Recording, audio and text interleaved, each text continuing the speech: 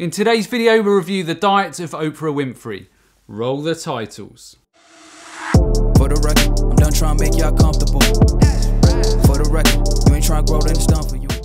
Hey everyone, welcome back to the channel. As always, just a quick reminder that I'm now offering the SIBO, organic acid, stool tests and consult via my website. So if you have any health or digestive problems, then consider taking these tests, as they will provide a lot of very detailed information upon which you can start making informed decisions and then start getting your health back on track. And on that bombshell, to the video. Now, Oprah Winfrey needs little introduction. The 67-year-old is a famous talk show host, television producer, author and philanthropist, and she has a net worth of around $2.6 billion. On her website, Oprah lists a 7-day food diary, so let's look at a typical day of eating for someone who has 2.6 billion reasons to be happy. On her website, it says that she averages about 1,700 well-balanced calories daily, and the diet is about 20% protein, 30% fat and rich in healthy fats, and 50% carbohydrates, good ones like whole grains, fruits and vegetables. So from the outset, that seems a good balance. It also says that thanks to all the yogurt and calcium and rich soy milk that she consumes, she is getting on average around 1,100 milligrams of calcium daily. Lots of fresh foods prepared simply help her keep sodium levels within recommended levels.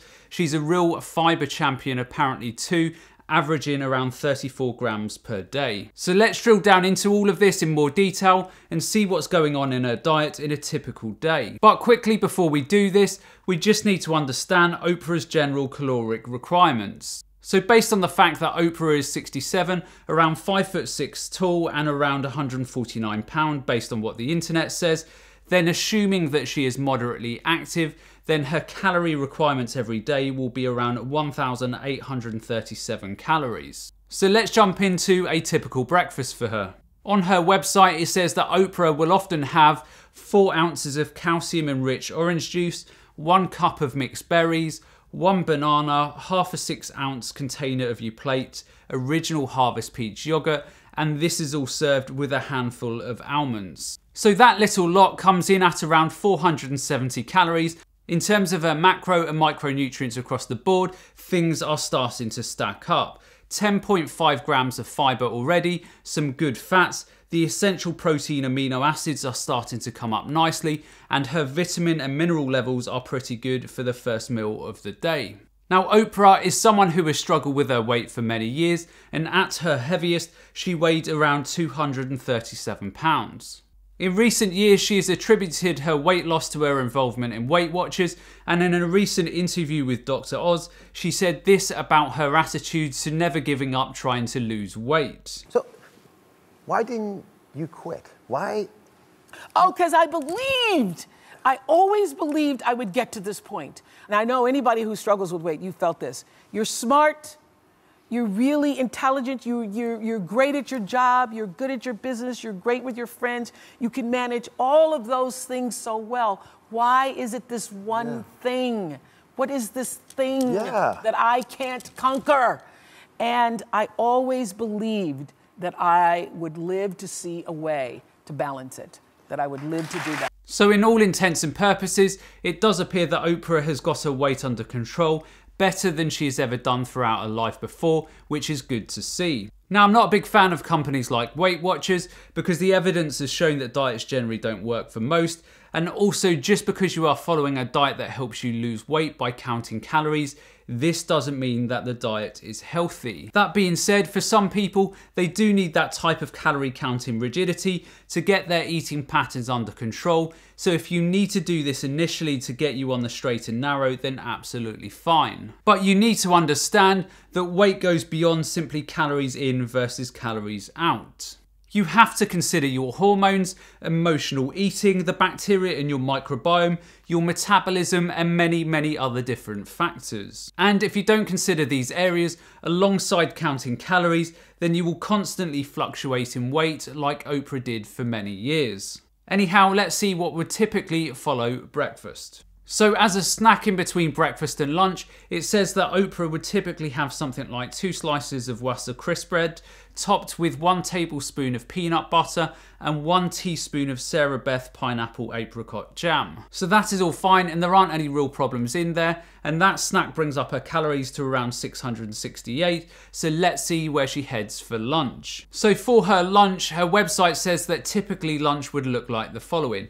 1 slice of Ezekiel 49 organic sprouted whole grain bread with 2 teaspoons of light mayo, topped with 3 ounces of smoked turkey, sliced thin 1 slice pepper jack cheese, half a cup of grilled onions brushed with 1 teaspoon of olive oil, 1 thin slice of avocado, 1 slice of tomato with some lettuce and 8 ounces of sugar-free iced tea. So in terms of the impact on her day so far, this has taken her calories up to around 1,025 calories. Her fibre intake is around 21.7 grams. Her fat intake is still coming up, but it is tending to be slightly top heavy in terms of the omega-6 to 3 ratio. Her essential protein amino acids are gradually increasing, and that is similar with her vitamin and mineral intakes. Now at this point, I'm starting to get slightly concerned by the fact that she has 1 meal of the day remaining, and she still has a fair way to go in terms of key nutrients. So let's delve into this to see if Oprah would claw some of these areas back. So according to her website, a typical dinner would include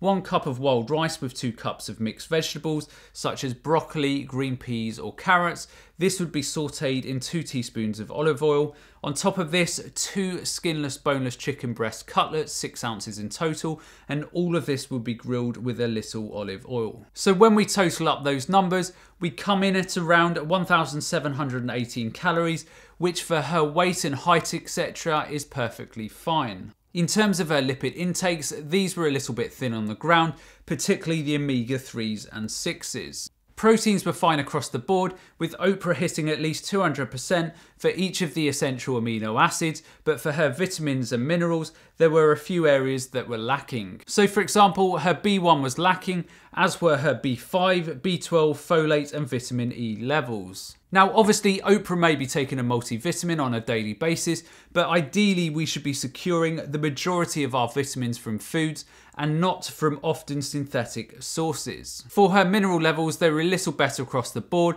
but her calcium levels were quite low and she only hit around 64% of her daily requirement. Now, as a day of eating, it was generally okay when being compared to a standard Western diet. So there wasn't a lot of processed refined foods and too much in the way of added sugars. That being said, the day of eating reminded me of a weight management day of eating like you would typically see through a company like Weight Watchers. Yes, the calorie intake was around what Oprah's body needed for the day, but some of those calories tended to be slightly empty in nature. What would have been good for Oprah would have been to add in some omega-3 and 6 fatty acids with foods like flax seeds, chia seeds, cashews, tofu and also hemp seeds. It would have also been good if Oprah had boosted her vitamin and minerals that were lacking by getting some further fruits and vegetables in her diet, such as kale, beans, pulses, seaweeds, potatoes and even something like dark chocolate. Now on her website, it was claimed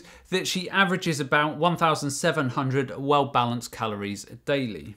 Now in this isolated day of eating, clearly it wasn't well balanced if she wasn't hitting all of her nutrition.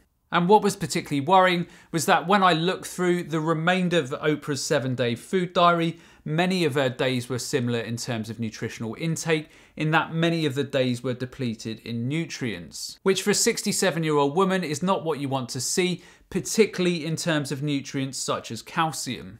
Anyhow, that's the end of today's video. If you enjoyed this video, then be sure to check out this one up here because I'm sure you'll find it equally interesting. And the only other thing that's left for me to say is to remember to look after your body because it's the only place you have to live. And I'll see you next time.